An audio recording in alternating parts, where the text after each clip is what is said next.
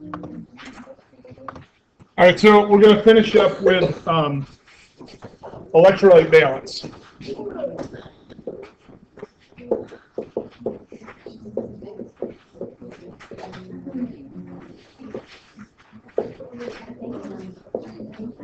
So electrolyte balance, electrolytes, which you probably have all seen these before, maybe related to Gatorade or something along those lines. But electrolytes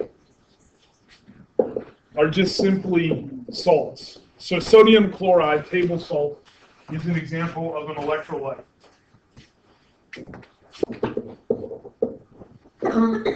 Now, in the table salt form, it's a solid of sodium ionically bonded to chloride. But then when you put it into solution, an aqueous solution such as a glass of water or the solution that we have in our cells and surrounding our cells, that ionic bond breaks and we end up with individual ions of sodium, the positive charge, and chlorine or chloride with a negative charge. So salts can act as electrolytes, but then we can also have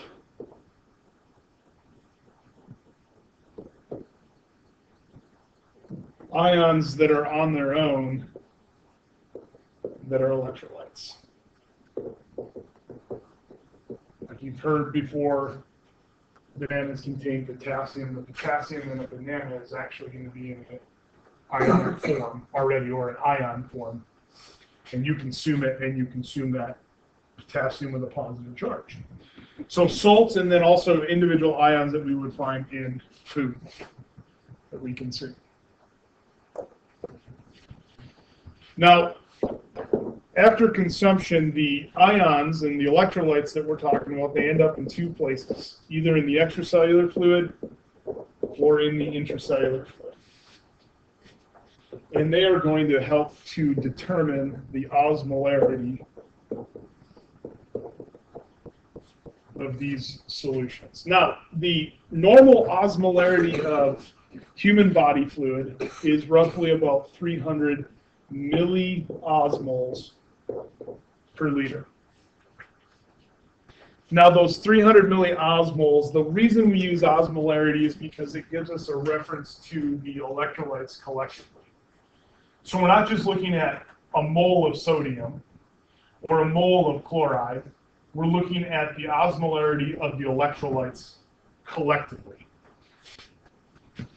Now, the extracellular fluid and intracellular fluid, their osmolarity may be 300 milliosmoles, but the molarity of each individual molecule is going to be different between the intracellular fluid and extracellular fluid. So osmolarity is 300 milliosmoles per liter, but the electrolyte composition of the fluids is going to be different.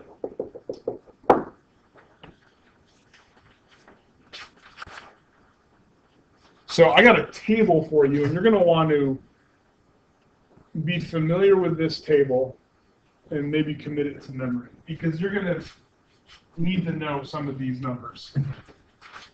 So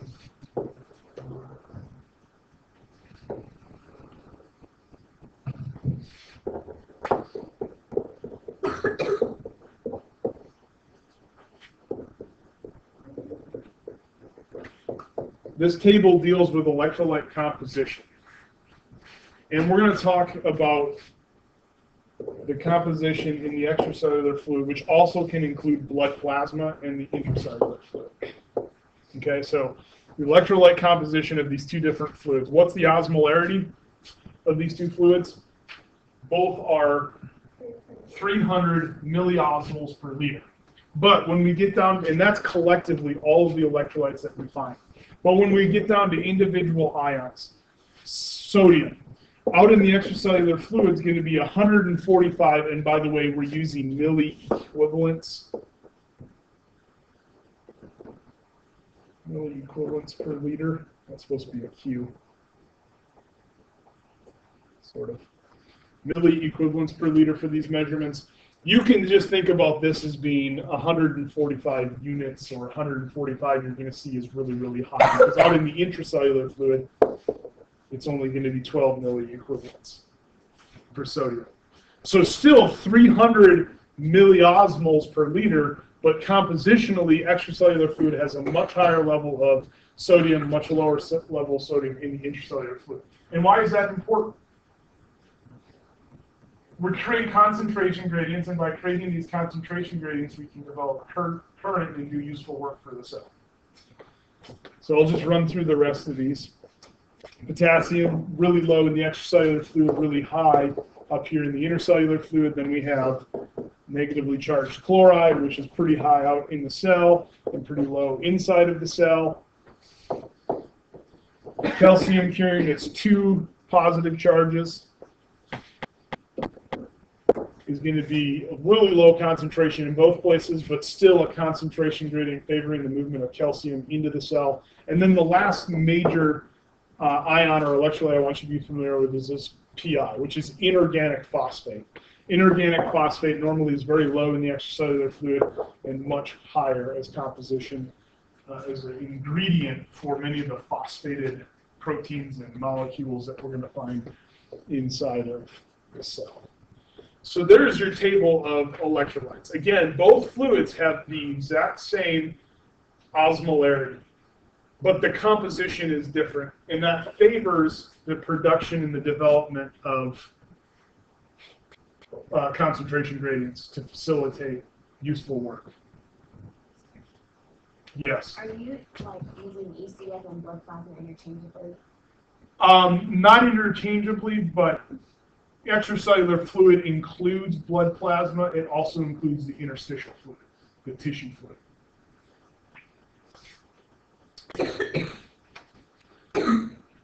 All right, so what happens if we have deviations in these different electrolytes?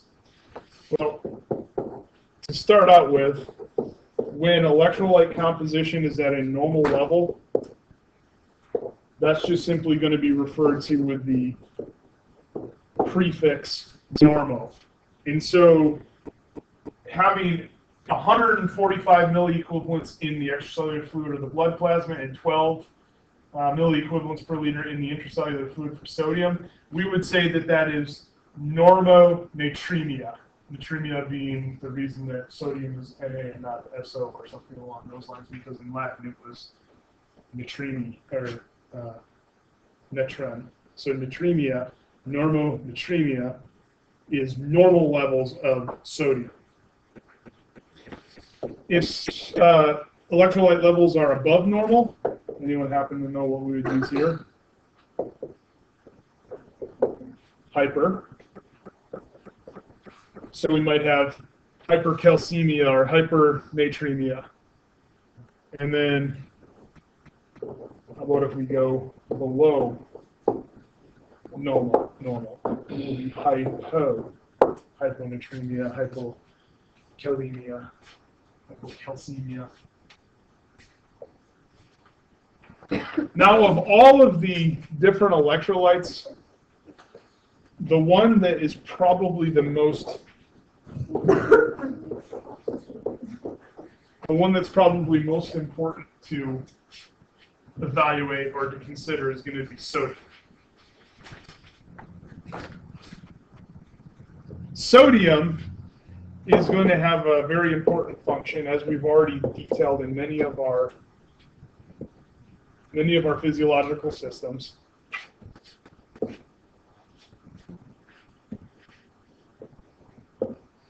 It's going to have function all over physiology.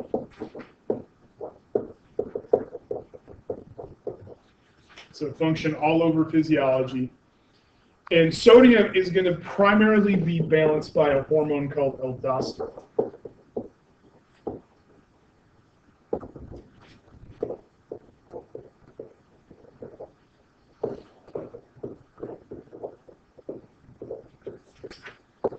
So primarily balanced by the hormone aldosterone. So how do we actually balance out sodium? And how do we keep it at normal levels and not too high and not too low? So aldosterone has a receptor. It's called the aldosterone receptor.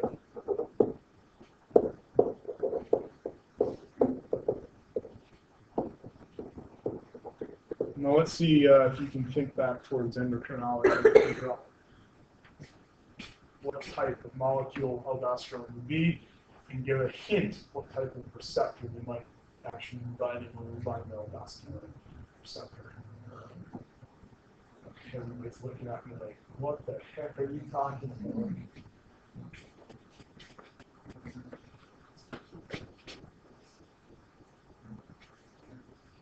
It's a steroid. How do you know? Steroid. And so where is it derived from? What lipid in particular? What was the lipid that we used to derive testosterone, progesterone, and estrogen?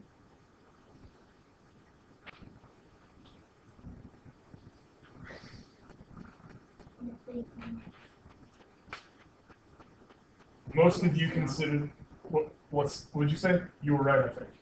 Cholesterol. Okay, so cholesterol, it's a lipid, and we use that to derive aldosterone.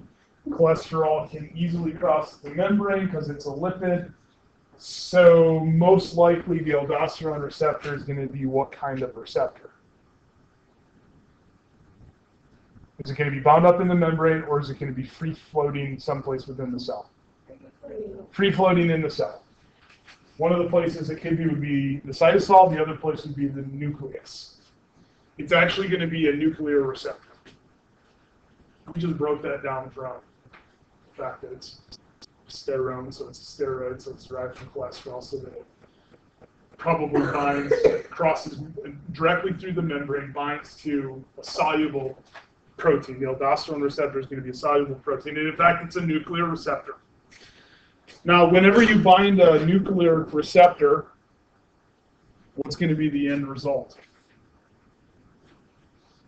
Are we going to initiate a second messenger system, or PIP2, or phosphorylation cascade, or maybe is this a nuclear reception event where we increase transcription or decrease transcription of a particular gene?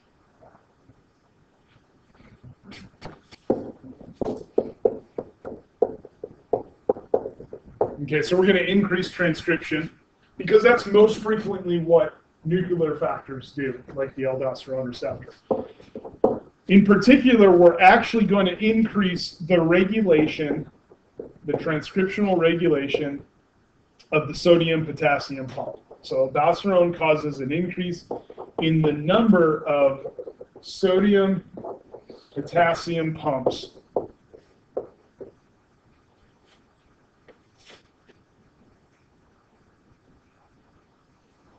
and those sodium-potassium pumps are going to be, in particular, found to form in response to aldosterone in the nephron loop, the distal convoluted tubule, and our collecting duct, or ducts.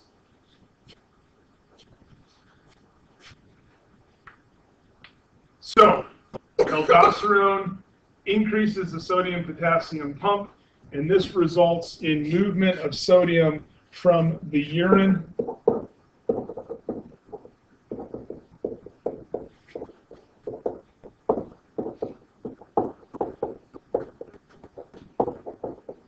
taken out of the forming urine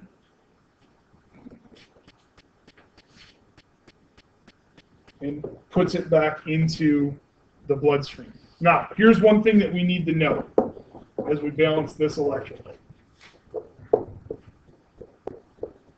What should happen to the blood osmolarity as we move sodium from the urine back into the bloodstream?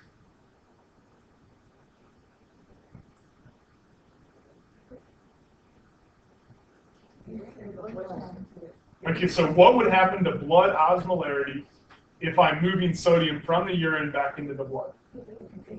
You should expect it to increase because we should be, sodium is matter, it has mass, it takes up space. And so it should be reduced in the water. But here's the thing, is it actually does not change the blood osmolarity.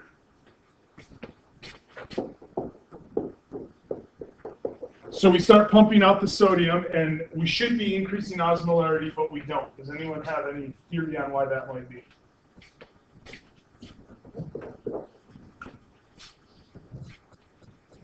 Sodium and water always go together. So even though we're moving sodium out, we're actually in effect also moving water.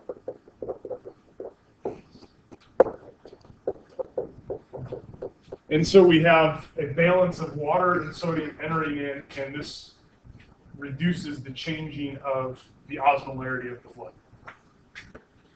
So what would happen if we removed aldosterone?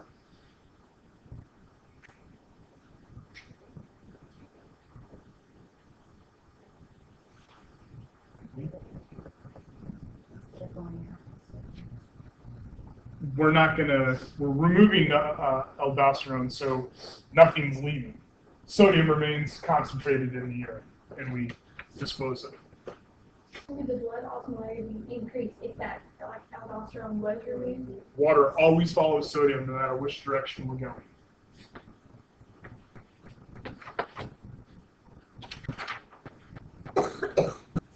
So this is everything that you'll need for the exam that's coming up on Wednesday, April 22nd. Does everybody have this? Okay, let's start a brand new lecture.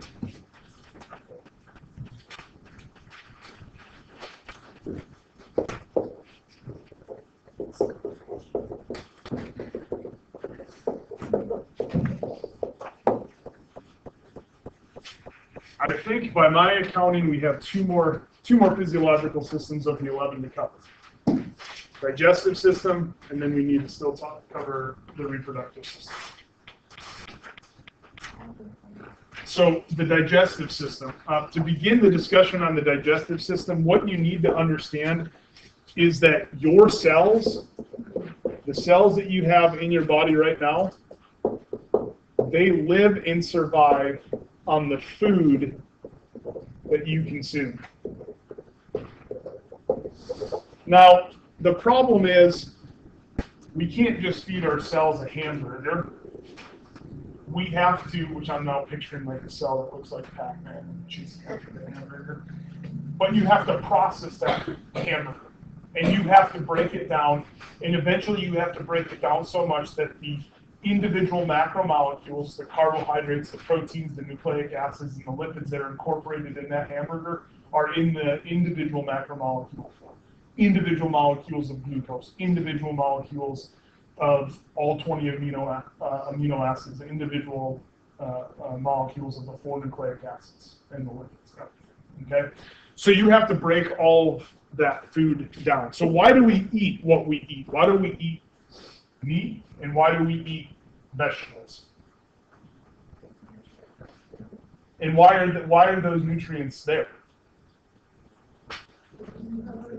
Because those organisms that we're consuming are cell-based organisms, and they are surviving and living off of the same macronutrients that we need to survive. And when we consume them, we're stealing those nutrients away from those buggers, and ultimately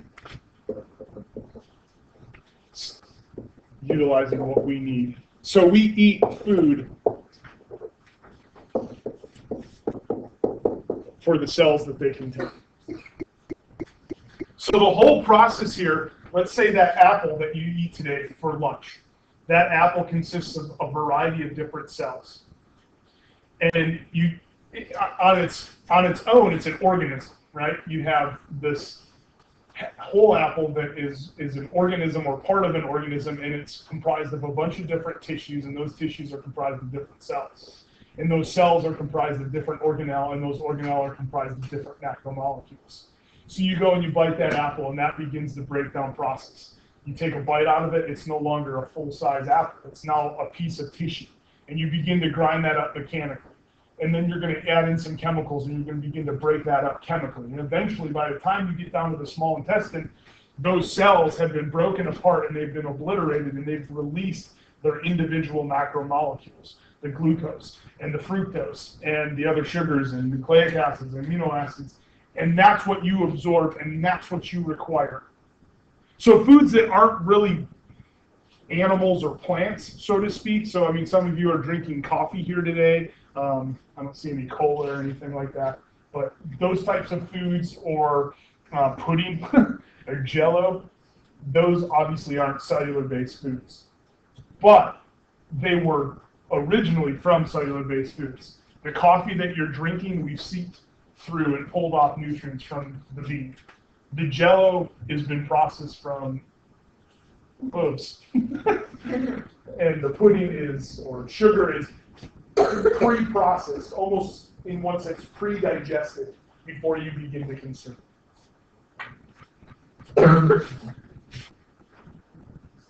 So we eat food because of the cells and the macromolecules that are contained within those cells. So I'm just going to refer to the food as foodstuffs. So the food that you consume is going to travel through the GI tract, which is going to be the tube of the digestive system. And in the GI tract, that food that has been consumed is going to be processed both mechanically and chemically to break it down into smaller and smaller and smaller components. And then that processed food is going to be absorbed. And those two things, the mechanical and chemical processing, or what we would call digestion, and absorption, are the two main purposes and functions of the digestive system. By the way, GI, just so we're all on the same page, anyone know what that means? Everybody knows what it means.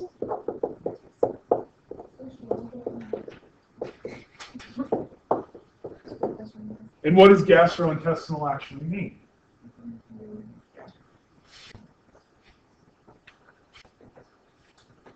Gastro refers to the stomach, intestinal refers to the tube, small intestine and large intestine. Now, technically, the gastrointestinal tract, the GI tract, it begins at the mouth.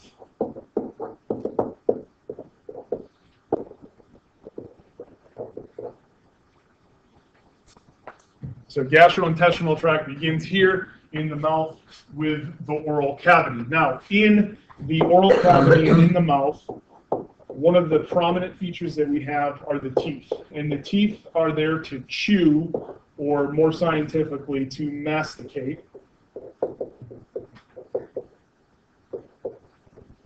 the food. And this is going to just simply be, you take a bite out of that candy bar or a bite out of that hamburger, and you are beginning to mechanically break that food into smaller and smaller components. So masticating food is mechanical digestion or mechanical breakdown.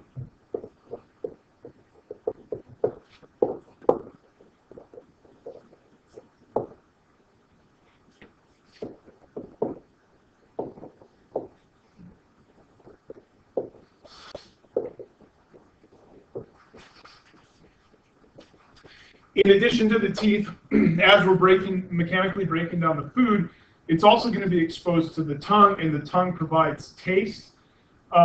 Even though food is an enjoyable situation, or it provides pleasure for most people, the tongue, yes, good food will help you to consume, but the tongue is also there to taste for any bad food, and protects you from, if you eat a rancid piece of fish or something like that, it's going to protect you from swallowing that bad, tainted, bacteria-infested fish down into deep within the body. You taste it, and you spit it out.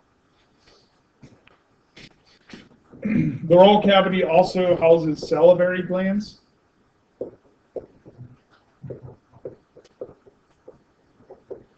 Salivary glands are going to produce saliva, and the salivary gland, which you can see anatomical locations here, you can see that they are ducted. They have ducts that lead into the oral cavity, and we have three different types: the parotid duct, the sublingual gland, and then the submandibular duct and submandibular gland that produce saliva. And saliva is basically a solution of enzymes. So the salivary gland deposits, as you chew, deposits enzymes and mixes that in through the mechanical motion of chewing into the food. And those enzymes begin the process of chemical digestion.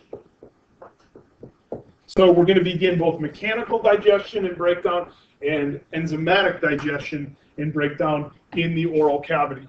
In particular, one enzyme that's heavily prominent within the salivary solution is an enzyme called salivary amylase. We know that it's an enzyme because it's ASE. Does anyone happen to know what material this enzyme acts upon?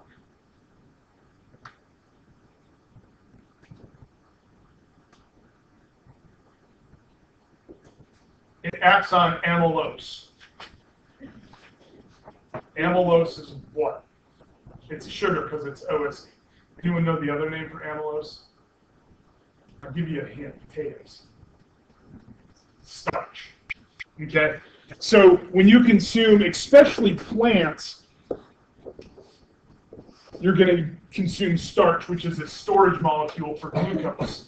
Well, what do we want to do? We eventually want to get down to individual glucose molecules because that's what's going to absorb across the digestive system. And so we're going to begin to cut that amylose up, that starch up, into smaller and smaller pieces of glucose. And since it's happening chemically or enzymatically, this is chemical breakdown.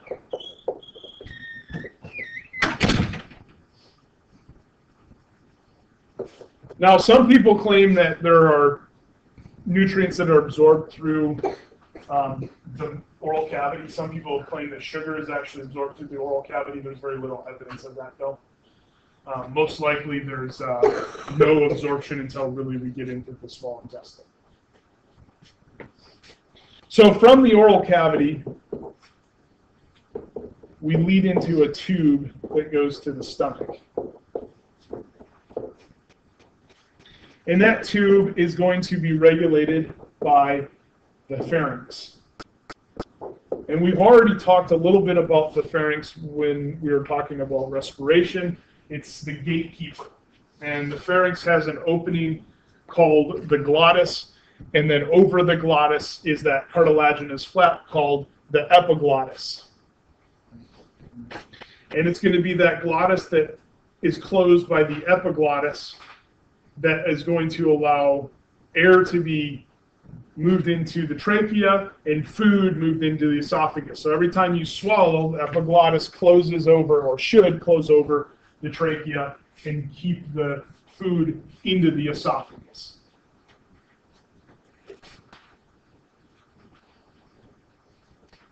Okay, so that tube to the stomach starts at the pharynx, and with our swallowing action, we cover the glottis and allow food to travel into the esophagus. And the esophagus really is going to be the tube that leads into the stomach.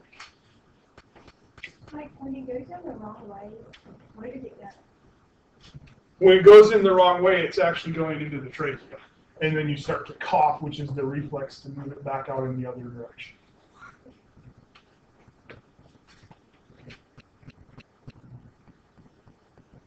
Is this all happening continuously? Like, I mean, how long does it take for your body to digest it? A long, long time. Say that again? I'm Does confused. this happen, like, is it your body automatically just start digesting stuff as soon as you put it in? And how long does that take? We're going to go through all of that. You're going to see that digestion happens in a variety of locations along the way. And different aspects of digestion are occurring. Mechanically, we're chewing stuff up in the mouth, and we'll be getting that protein or that starch breakdown. You're going to see we're going to move into the stomach.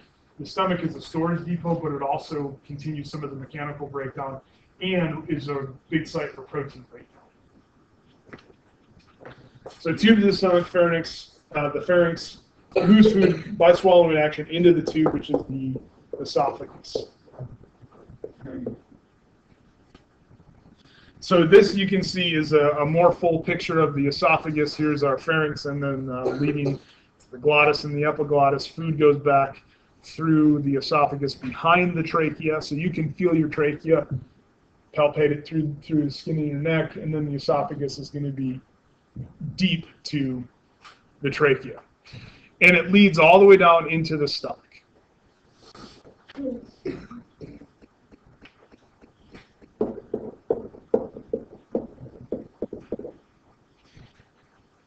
Now, what you're going to see is that as we travel down the esophagus, we're eventually going to get to that point where the esophagus leads into the stomach, and there is going to be a lower esophageal sphincter located at the opening of the stomach. And this is actually going to be to keep food in the stomach and so the solutions in the stomach and prevent them from backing out through that opening into the esophagus. You've all heard of acid reflux disease or GERD, and those conditions are caused because you have spillage of the acidic stomach solution back into the esophagus, and it causes that burning sensation that feels like it's near your heart because the esophagus is passing pretty close to the heart. There's also another sphincter at the upper portion of the esophagus, and every time it's just simply the upper esophageal sphincter, and every time you swallow, this opens up and allows the food to move in. Now, swallowing action gets food into the esophagus, but once you swallow and the food leaves so you take a bite, and we're going to call that bite a bolus. You consume a bolus of a hamburger, and you swallow that down. The action of swallowing moves it into the esophagus. Once it gets into the esophagus, the swallowing action does not continue. The swallowing action is specific to the pharynx. Once in the esophagus, we're going to find out we have a form of gut motility called peristalsis that is going to sort of squeeze the esophagus along. So as we go through the upper esophageal sphincter, it gets pushed open by that bolus of food. We have this nervous system response that occurs where in front of the bolus, you have relaxation in the esophagus, and behind the bolus, it contracts. And the esophageal sphincter is going to contract to squeeze that bolus of food into the esophagus and move it along. Okay, so now we get to the stomach. We allow the food to pass into the stomach through the lower esophageal sphincter. The stomach is going to be a storage site.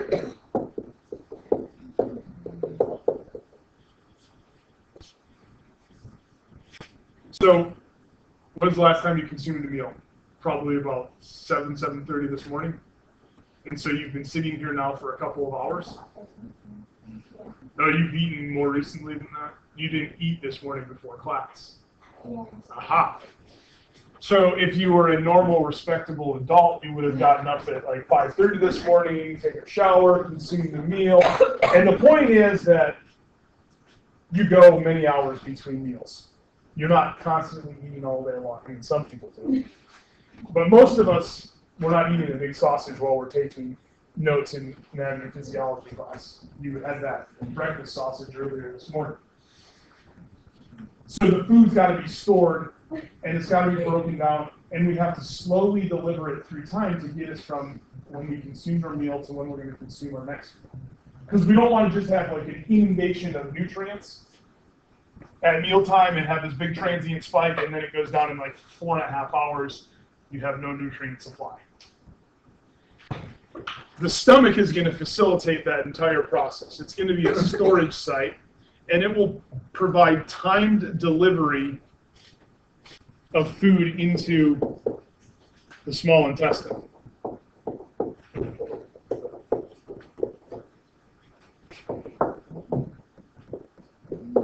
So times the deposit of food into the small intestine or into the SI. And so now, rather than getting this transient spike of nutrient intake right with the meal, you have a prolonged intake of nutrients between meals. The stomach also is going to be, that's supposed to be a 3. The stomach is also going to be a very important chemical digestion site.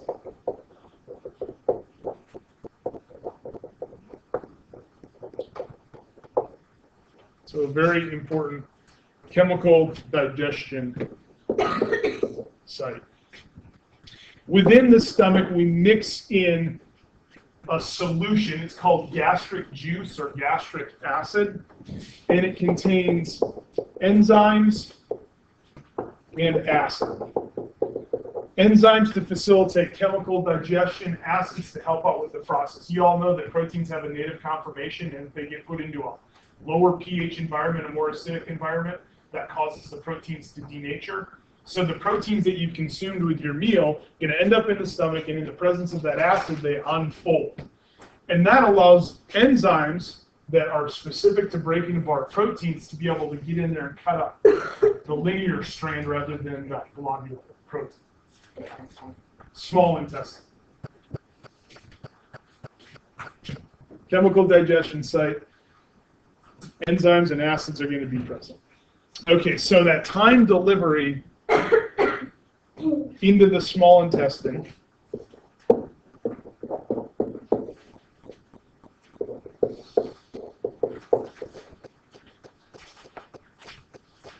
is going to occur. Oh well, here's the stomach. Sorry, I should have brought this picture up already. And we'll come back and we'll talk about all the different layers of the tissue going on here.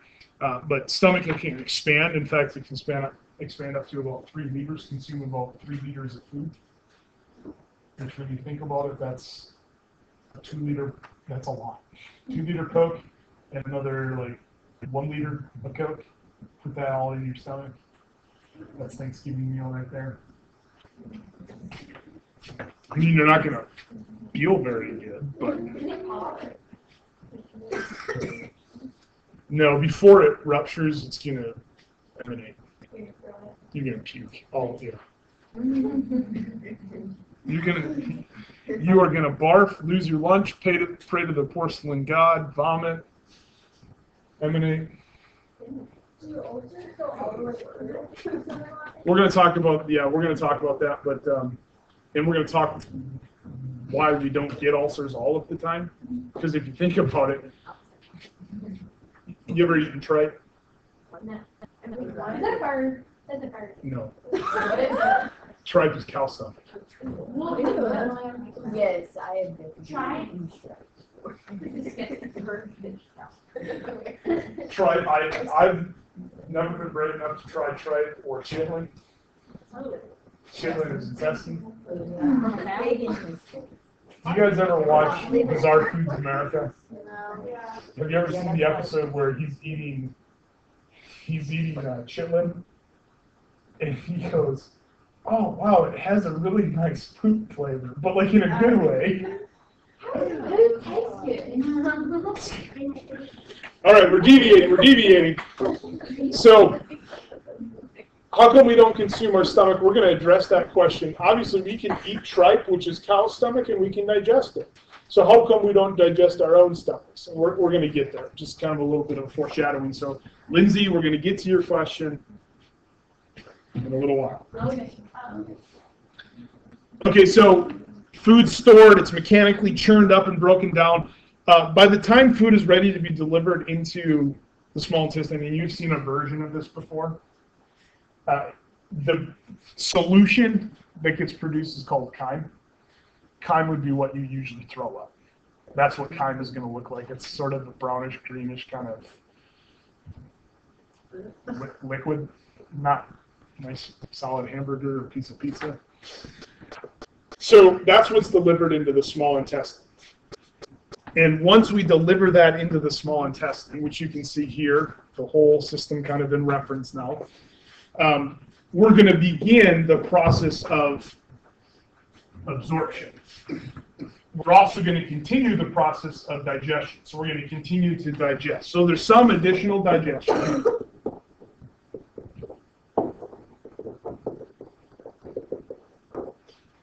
But this will be one of our first points of absorption. And one of the first nutrients that's going to be absorbed is just simply going to be water.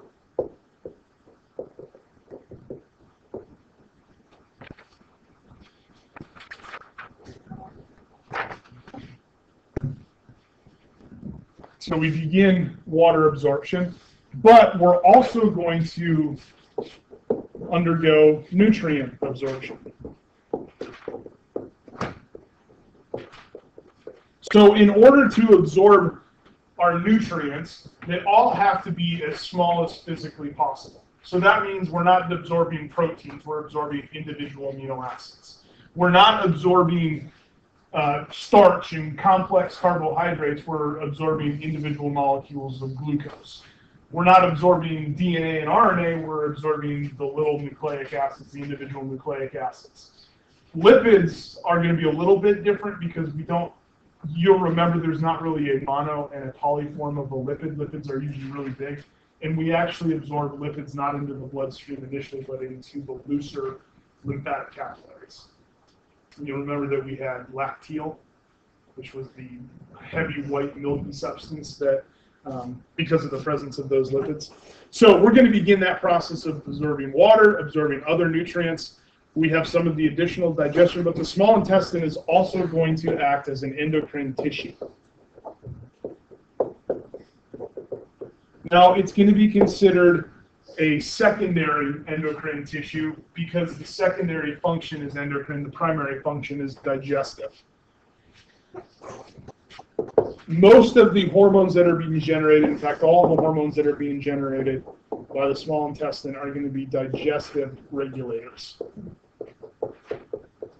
So the endocrine is even digestive in nature in the fact that it's regulating nutrient absorption and also helping to function as a indicator that maybe you're full and you've consumed enough food, which would be what we call satiety. So you're satiated. So we move now from the small intestine. Small intestine is about 10 or 11 feet in length. And the small intestine dumps the processed nutrient-absorbed food into the cecum, which is the initial part of the large intestine or the colon.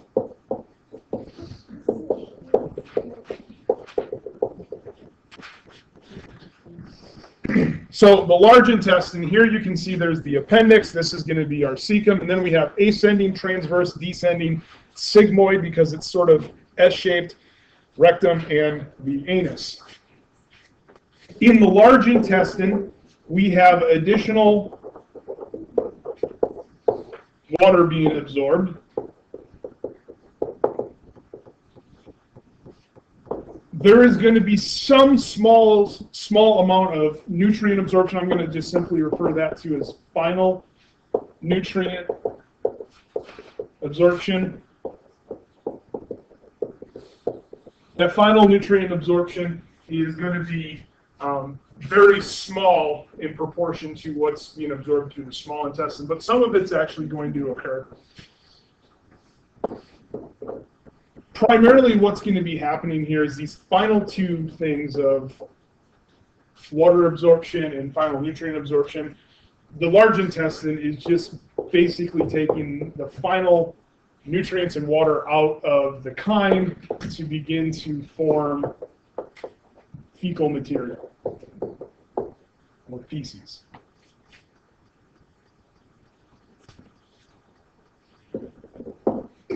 At the far end of the large intestine, we have this kind of S-shaped or sigmoid-shaped colon. The sigmoid colon is going to be a storage site for the formed fecal material, the formed feces. The last two portions of the small intestine, of the large intestine rather, are going to be the rectum and the anus.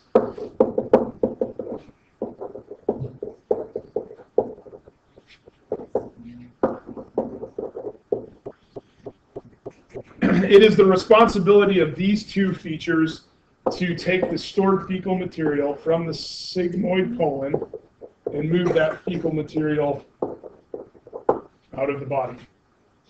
And the feces that are formed, the composition of the feces is going to be undigested nutrients, both living and non-living or dead bacteria.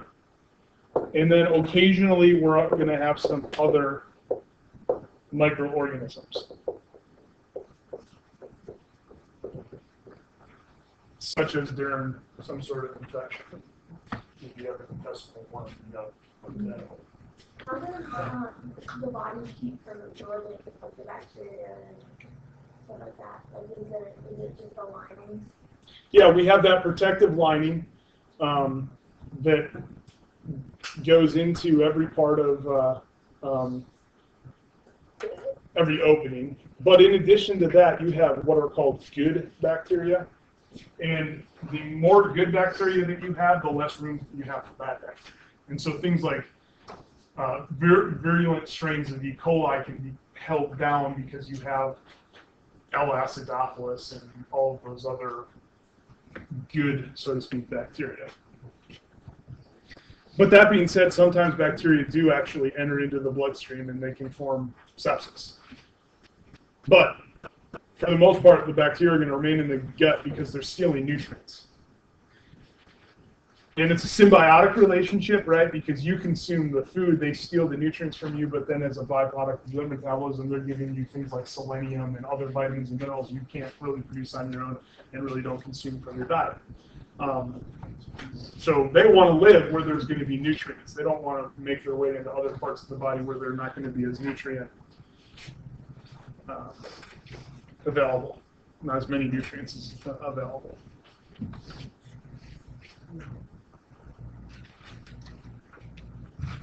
So that was the gastrointestinal tract, just basic anatomy. We're going to come back and talk a little bit more about the physiology. But before we do that, I want to do two more things here. I want to talk about digestive organs that are used to support the digestive process. So digestive organs support digestion. And then I also want to come back and talk more about the histology of the tract. We've talked about basic gross anatomy, but I want to talk about histology as well. So these digestive organs that support the digestive system or the digestive process, you've probably already begun to think about a couple of these. One of them is going to be the liver. Now, the liver, it has a variety of different functions. Several of them are digestive. There's some endocrine function, and then there's also some actually immune function as well. Digestive function, one, it's a big storage site for glucose, and it gets put into a form of glucose that's called glycogen. It's a big storage molecule that's analogous to starch in plants. Glycogen is the starch of animals. The liver also is going to be a producer of bile. So a bile producer stores nutrients and also is going to be involved in processing nutrients. Now, the bile that's produced by the liver is eventually sent to a second digestive support organ called the gallbladder. By the way, all one word. So you can see the gallbladder here, and you can see that there's a duct system. I want to kind of pull that out. So this would be liver back here behind the gallbladder, and then there's this duct supply coming out of the liver that has a common origin with the gallbladder. So the bile that's produced by the liver is sent through that duct system and eventually makes its way into the gallbladder.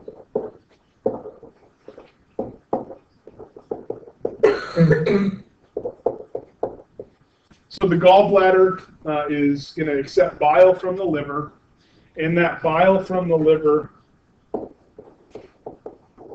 is going to be stored and concentrated. So it's stored and it's put into this more concentrated form, and then it is going to be released from the gallbladder. The concentrated bile comes down through the common bile duct and enters into the upper portion of the small intestine called the duodenum. That's the name of the upper portion of the small intestine. Comes through that opening of the common bile duct and begins to mix into the material that's being released by the stomach. into the small intestine. And it's going to be called upon, or bile is released in response to very fatty meals because it's involved in fat digestion. So it makes a little bit of sense that if you have a gallbladder patient, that they're not going to be on a high-fat diet. If you give them ice cream, they're going to go into a gallbladder attack. They have gallstones or something else like, a low ability to drain the gallbladder. They're going to have excessive pain because of those issues as fat is calling on the gallbladder for the digestive process. All right, one more. It must be good. Yes. Someone can like live without their gallbladder. Does the liver just pick up fat, or what happens? That's yes. You can live without a gallbladder just like you can live without one of your legs, but there's still a lot of function there. You lose a great deal of your ability for fat digestion. People who don't have gallbladders, they typically have a higher concentration of fat in their stool. So yeah, you can survive and you still actually can function okay, but I won't want to lose my gallbladder. I like French fries so much. And usually you have to modify your diet to sort of adjust for those issues. All right, we're out of time. We'll pick up with the pancreas on Monday. Me? I did not.